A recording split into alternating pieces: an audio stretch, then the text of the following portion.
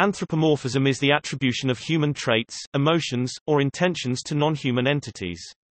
It is considered to be an innate tendency of human psychology. Personification is the related attribution of human form and characteristics to abstract concepts such as nations, emotions, and natural forces, such as seasons and weather. Both have ancient roots as storytelling and artistic devices, and most cultures have traditional fables with anthropomorphized animals as characters. People have also routinely attributed human emotions and behavioral traits to wild as well as domesticated animals.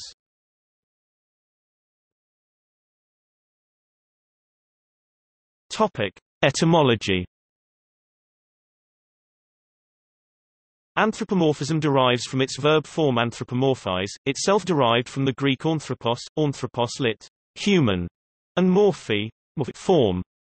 It is first attested in 1753, originally in reference to the heresy of applying a human form to the Christian god.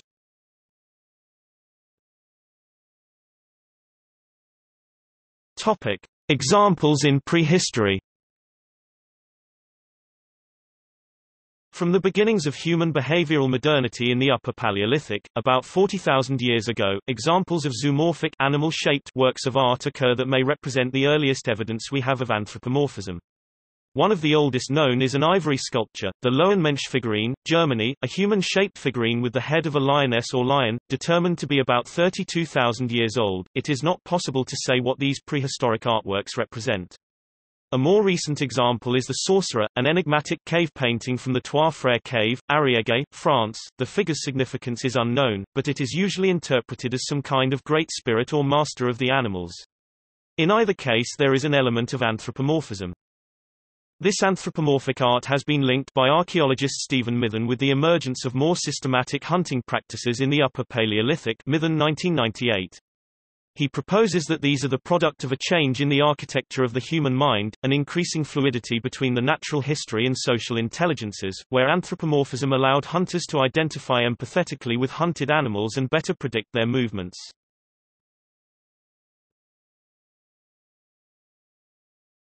Topic: In religion and mythology. In religion and mythology, anthropomorphism is the perception of a divine being or beings in human form, or the recognition of human qualities in these beings. Ancient mythologies frequently represented the divine as deities with human forms and qualities. They resemble human beings not only in appearance and personality, they exhibited many human behaviors that were used to explain natural phenomena, creation, and historical events. The deities fell in love, married, had children, fought battles, wielded weapons, and rode horses and chariots. They feasted on special foods, and sometimes required sacrifices of food, beverage, and sacred objects to be made by human beings. Some anthropomorphic deities represented specific human concepts, such as love, war, fertility, beauty, or the seasons. Anthropomorphic deities exhibited human qualities such as beauty, wisdom, and power, and sometimes human weaknesses such as greed, hatred, jealousy, and uncontrollable anger. Greek deities such as Zeus and Apollo often were depicted in human form exhibiting both commendable and despicable human traits. Anthropomorphism in this case is, more specifically, anthropotheism. From the perspective of adherents to religions in which humans were created in the form of the divine, the phenomenon may be considered theomorphism, or the giving of divine qualities to humans. Anthropomorphism has cropped up as a Christian heresy, particularly prominently with the Audians in 3rd century Syria, but also in 4th century Egypt and 10th century Italy. This often was based on a literal interpretation of Genesis chapter 1 verse 27. So God created man in his own image, in the image of God created he him, male and female created he them.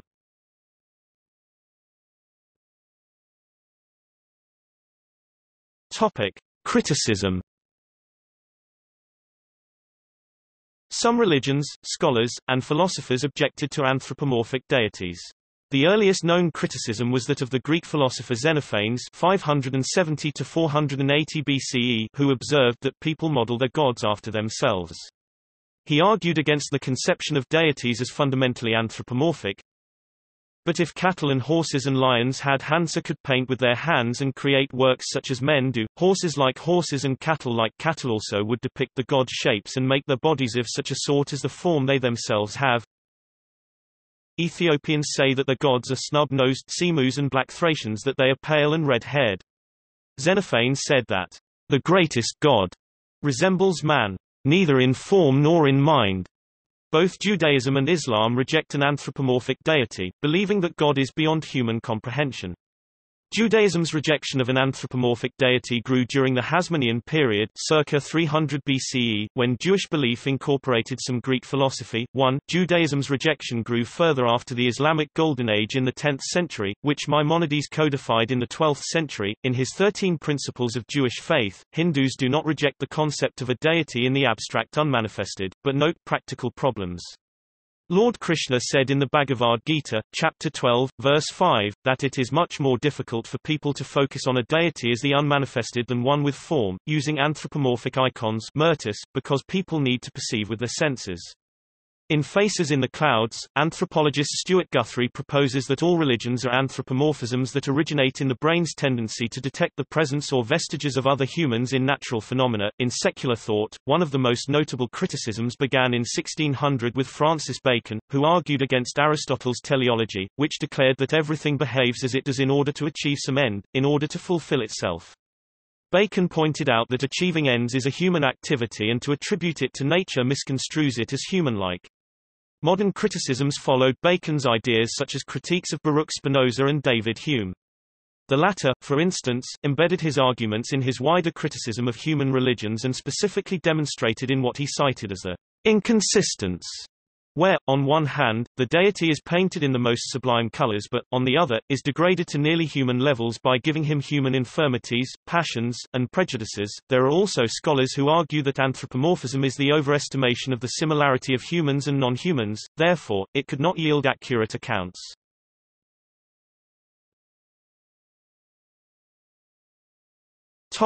In literature.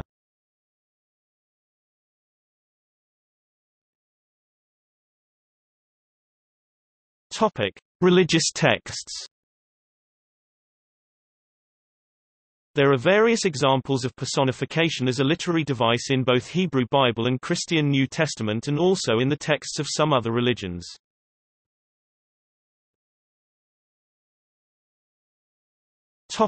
Fables.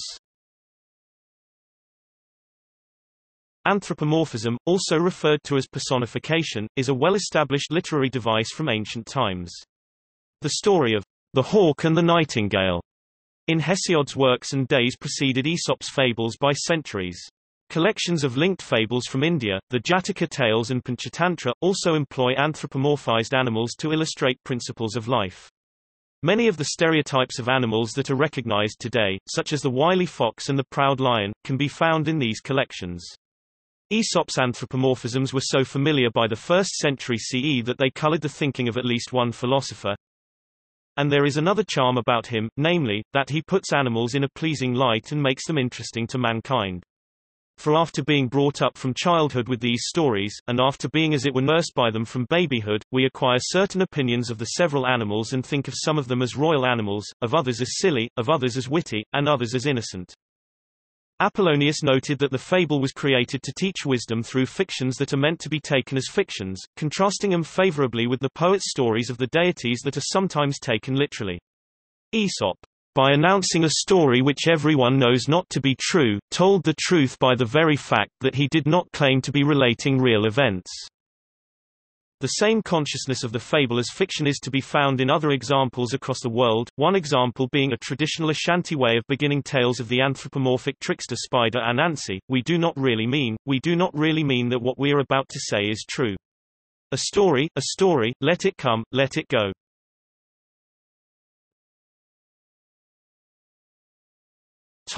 Fairy tales.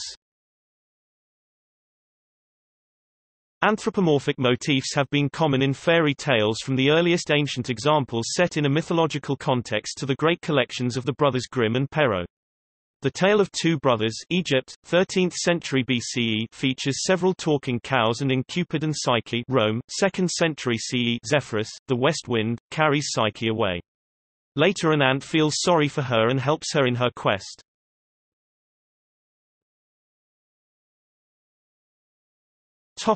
Modern literature. Building on the popularity of fables and fairy tales, specifically children's literature began to emerge in the 19th century with works such as Alice's Adventures in Wonderland 1865 by Lewis Carroll, The Adventures of Pinocchio 1883 by Carlo Collodi and The Jungle Book 1894 by Rudyard Kipling, all employing anthropomorphic elements.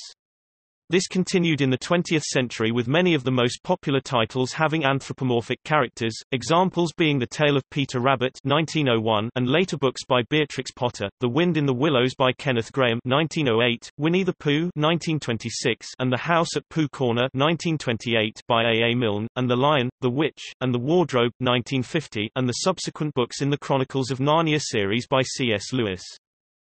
In many of these stories the animals can be seen as representing facets of human personality and character. As John Rowe Townsend remarks, discussing the Jungle Book in which the boy Mowgli must rely on his new friends the bear Baloo and the black panther Bagheera, "The world of the jungle is in fact both itself and our world as well." A notable work aimed at an adult audience is George Orwell's Animal Farm, in which all the main characters are anthropomorphic animals. Non-animal examples include Rev. W. Awdry's children's stories of Thomas the Tank Engine and other anthropomorphic locomotives. The fantasy genre developed from mythological, fairy tale, and romance motifs and characters, sometimes with anthropomorphic animals. The best-selling examples of the genre are The Hobbit 1937 and The Lord of the Rings 1954-1955, both by J.R.R. Tolkien, books peopled with talking creatures such as ravens, spiders, and the dragon Smaug and a multitude of anthropomorphic goblins and elves. John D. Rateliff calls this the Dr. Dolittle theme. In his book The History of the Hobbit, and Tolkien saw this anthropomorphism as closely linked to the emergence of human language and myth. The first men to talk of trees and stars saw things very differently. To them, the world was alive with mythological beings. To them the whole of creation was myth-woven and elf-patterned. Richard Adams developed a distinctive take on anthropomorphic writing in the 1970s. His debut novel, Watership Down 1972, featured rabbits that could talk, with their own distinctive language Lapine and mythology, and included a warren, Ephrafa, run along the lines of a police state. Despite this, Adams attempted to ensure his characters' behavior mirrored that of wild rabbits, engaging in fighting, copulating and defecating, drawing on Ronald Lockley's study The Private Life of the Rabbit as research. Adams returned to anthropomorphic storytelling in his later novels The Plague Dogs 1977 and Traveller 1988. By the 21st century, the children's picture book market had expanded massively. Perhaps a majority of picture books have some kind of anthropomorphism, with popular examples being The Very Hungry Caterpillar 1969 by Eric Carle and The Gruffalo 1999 by Julia Donaldson. Anthropomorphism in literature and other media led to a subculture known as furry fandom, which promotes and creates stories and artwork involving anthropomorphic animals, and the examination and interpretation of humanity through anthropomorphism. This can often be shortened in searches as anthro, used by some as an alternative term to furry. Anthropomorphic characters have also been a staple of the comic book genre. The most prominent one was Neil Gaiman's The Sandman, which had a huge impact on how characters that are physical embodiments are written in the fantasy genre. Other examples also include the mature Hellblazer, personified political and moral ideas, Fables, and its spin-off series Jack of Fables, which was unique for having anthropomorphic representation of literary techniques and genres. Various Japanese manga and anime have used anthropomorphism as the basis of the story. Examples include Squid Girl, anthropomorphized squid, Hetalia, Axis powers, personified countries, U-Pot. Personified guns, Arpeggio of Blue Steel, and Kankol, personified ships.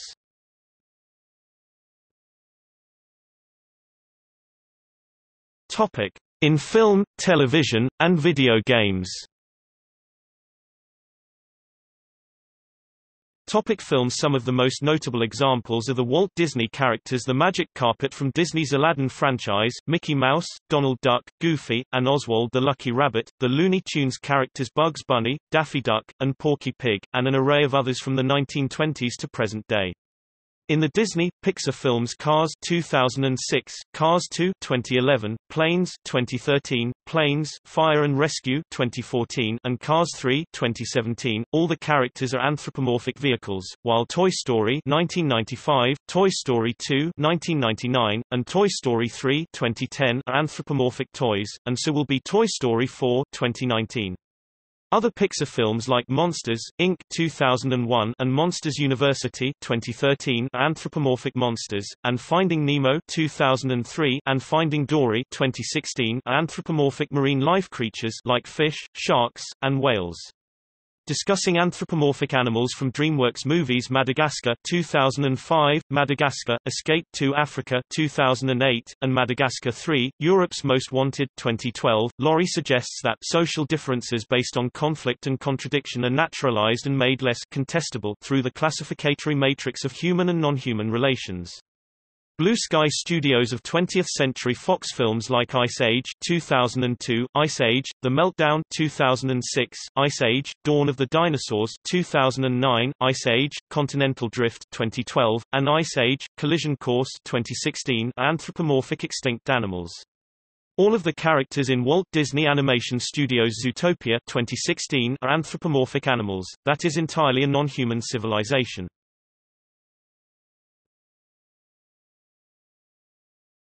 Topic: Television.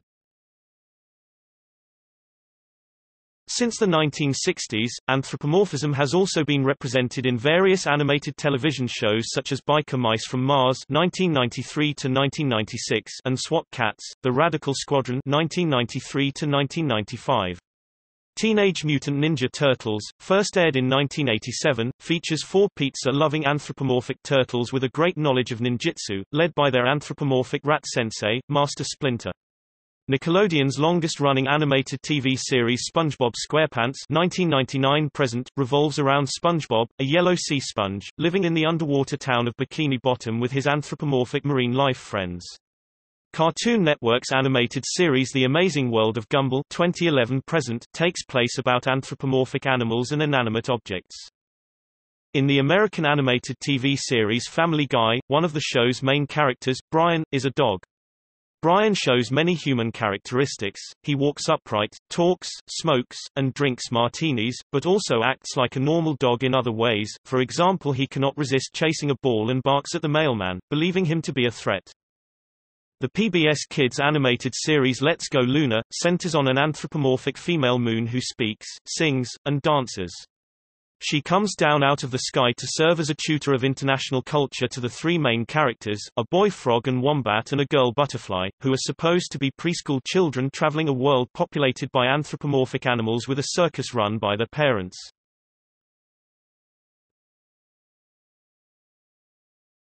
Topic: Video games. Sonic the Hedgehog, a video game franchise debuting in 1991, features a speedy blue hedgehog as the main protagonist. This series' characters are almost all anthropomorphic animals such as foxes, cats, and other hedgehogs who are able to speak and walk on their hind legs like normal humans. As with most anthropomorphisms of animals, clothing is of little or no importance, where some characters may be fully clothed while some wear only shoes and gloves. Another popular example in video games is the Super Mario series, debuting in 1985 with Super Mario Bros., of which main antagonist includes a fictional species of anthropomorphic turtle-like creatures known as Koopas. Other games in the series, as well as of other of its greater Mario franchise, spawned similar characters such as Yoshi, Donkey Kong and many others.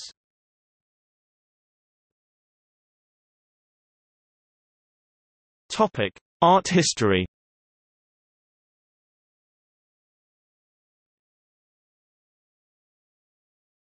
Topic: Claes Oldenburg. Claes Oldenburg's soft sculptures are commonly described as anthropomorphic. Depicting common household objects, Oldenburg's sculptures were considered pop art. Reproducing these objects, often at a greater size than the original, Oldenburg created his sculptures out of soft materials. The anthropomorphic qualities of the sculptures were mainly in the sagging and malleable exterior which mirrored the not-so-idealistic forms of the human body. In Soft Light Switches, Oldenburg creates a household light switch out of vinyl. The two identical switches, in a dulled orange, insinuate nipples. The soft vinyl references the aging process as the sculpture wrinkles and sinks with time.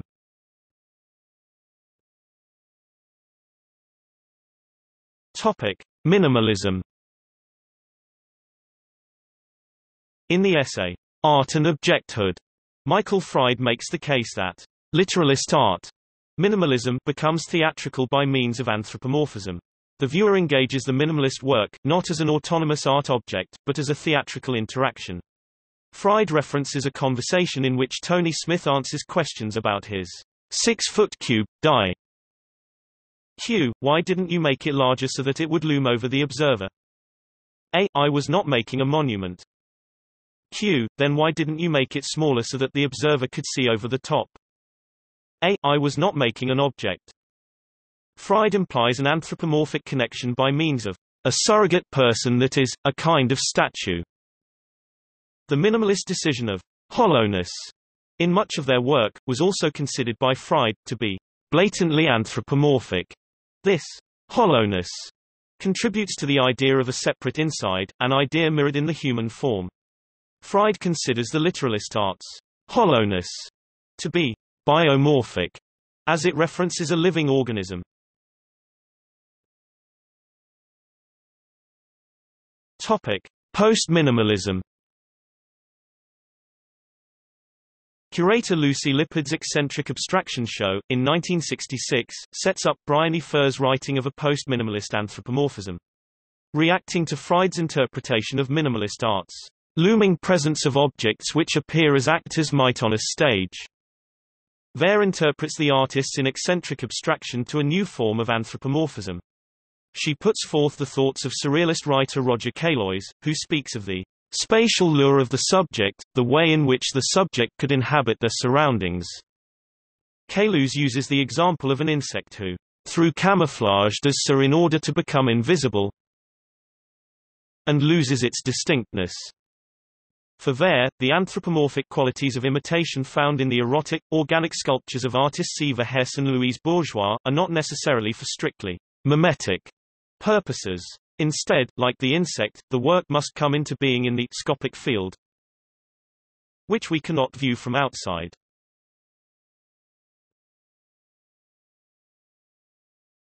Topic: Mascots.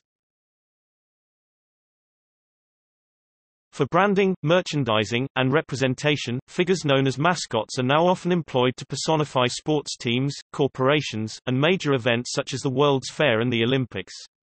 These personifications may be simple human or animal figures, such as Ronald McDonald or the ass that represents the United States' Democratic Party.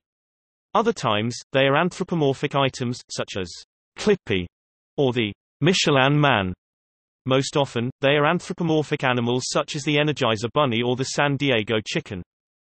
The practice is particularly widespread in Japan, where cities, regions, and companies all have mascots, collectively known as Yuru-chara. Two of the most popular are Kumamon, a bear who represents Kumamoto Prefecture, and Funashi, a bear who represents Funabashi, a suburb of Tokyo.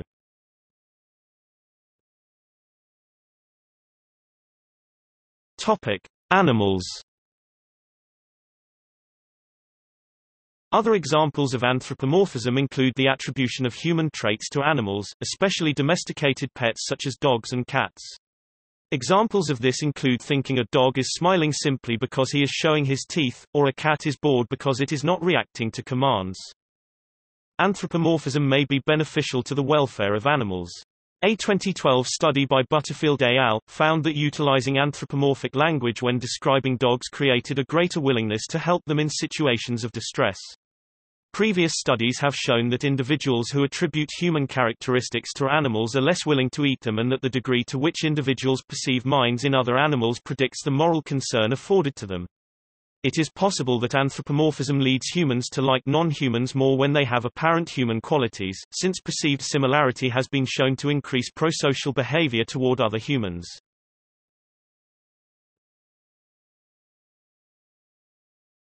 Topic: In science. In science, the use of anthropomorphic language that suggests animals have intentions and emotions has traditionally been deprecated as indicating a lack of objectivity.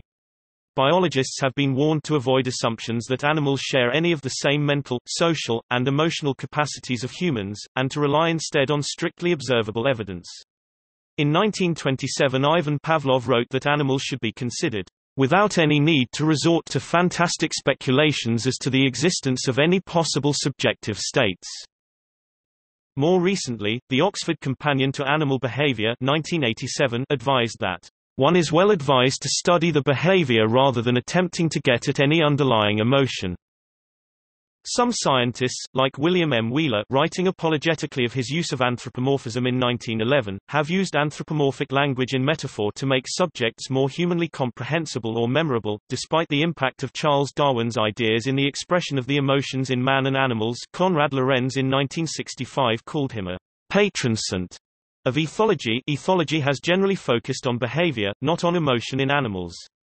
Although in other ways Darwin was and is the epitome of science, his acceptance of anecdote and anthropomorphism stands out in sharp contrast to the lengths to which later scientists would go to overlook apparent-mindedness, selfhood, individuality, and agency. Even insects play together, as has been described by that excellent observer, P. Huber, who saw ants chasing and pretending to bite each other, like so many puppies.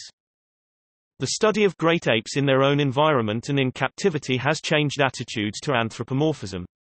In the 1960s, the three so-called Leakey's angels, Jane Goodall studying chimpanzees, Diane Fossey studying gorillas and Birute Galdikas studying orangutans, were all accused of that worst of ethological sins, anthropomorphism.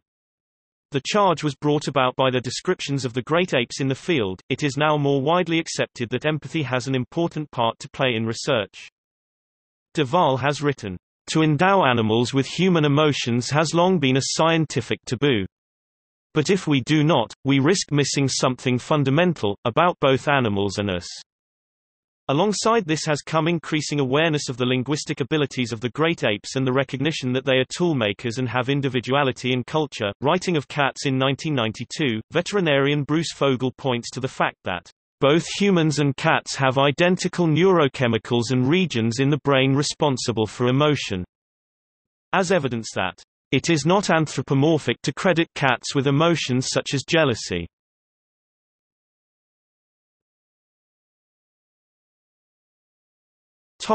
In computing.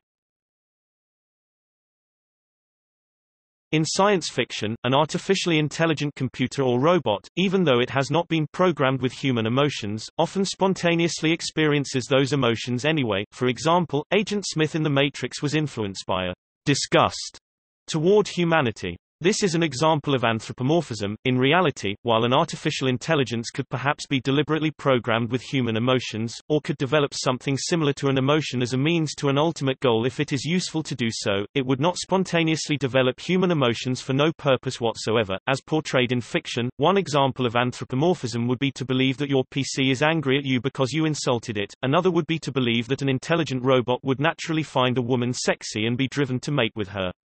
Scholars sometimes disagree with each other about whether a particular prediction about an artificial intelligence's behavior is logical, or whether the prediction constitutes a logical anthropomorphism.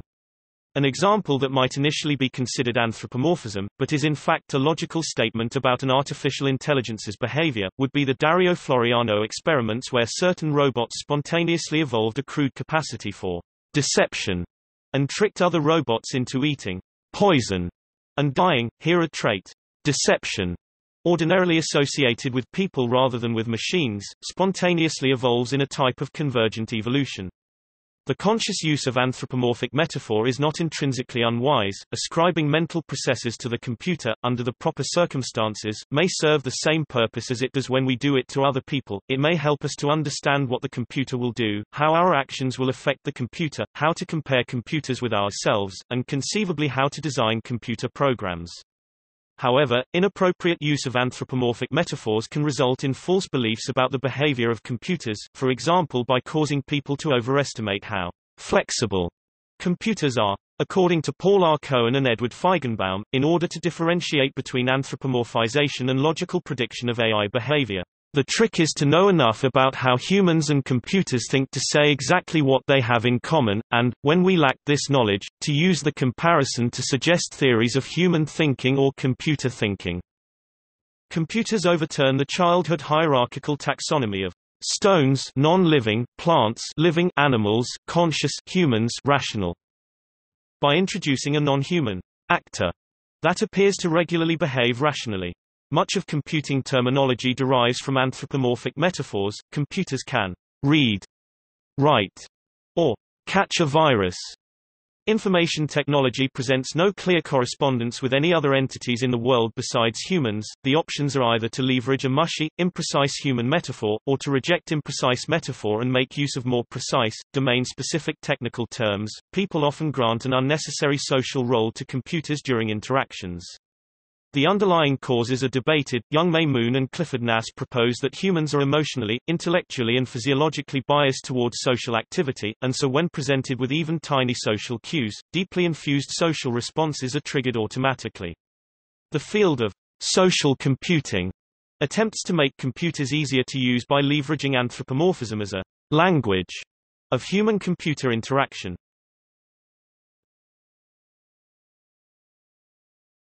Topic: Psychology.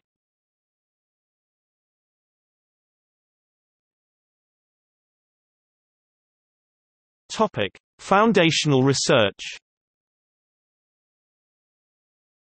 In psychology, the first empirical study of anthropomorphism was conducted in 1944 by Fritz Heider and Marianne Simmel. In the first part of this experiment, the researchers showed a 2.5-minute long animation of several shapes moving around on the screen in varying directions at various speeds. When subjects were asked to describe what they saw, they gave detailed accounts of the intentions and personalities of the shapes. For instance, the large triangle was characterized as a bully, chasing the other two shapes until they could trick the large triangle and escape. The researchers concluded that when people see objects making motions for which there is no obvious cause, they view these objects as intentional agents. Modern psychologists generally characterize anthropomorphism as a cognitive bias. That is, anthropomorphism is a cognitive process by which people use their schemas about other humans as a basis for inferring the properties of non-human entities in order to make efficient judgments about the environment, even if those inferences are not always accurate.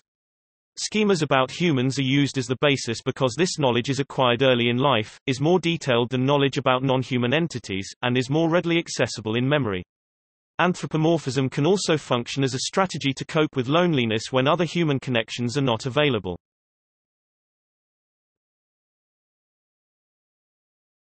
Topic: Three-factor theory.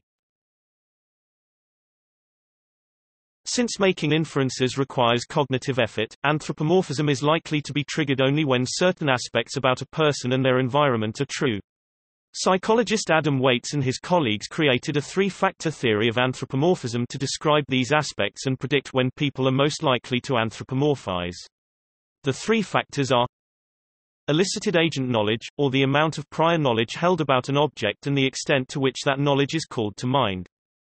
Affectance, or the drive to interact with and understand one's environment.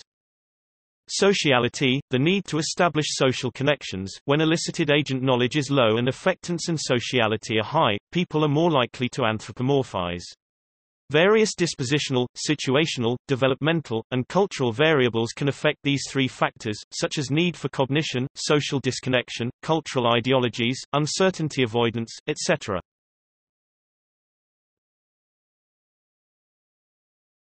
Topic: Developmental perspective. Children appear to anthropomorphize and use egocentric reasoning from an early age and use it more frequently than adults. Examples of this are describing a storm cloud as angry or drawing flowers with faces. This penchant for anthropomorphism is likely because children have acquired vast amounts of socialization, but not as much experience with specific non-human entities, so thus they have less developed alternative schemas for their environment.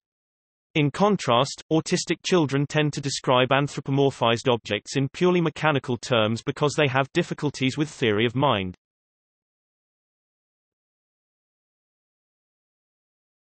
Topic: Effect on learning. Anthropomorphism can be used to assist learning. Specifically, anthropomorphized words and describing scientific concepts with intentionality can improve later recall of these concepts.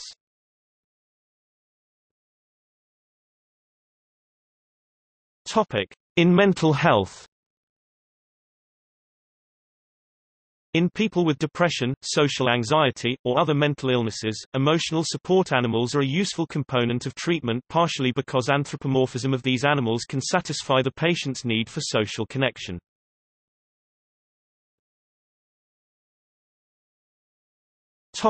In marketing.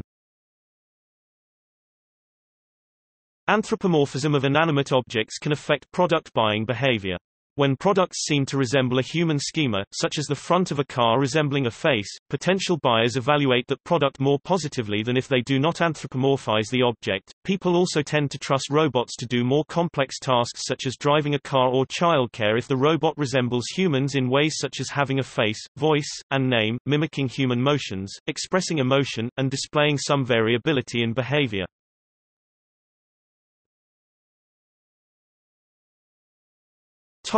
Image gallery.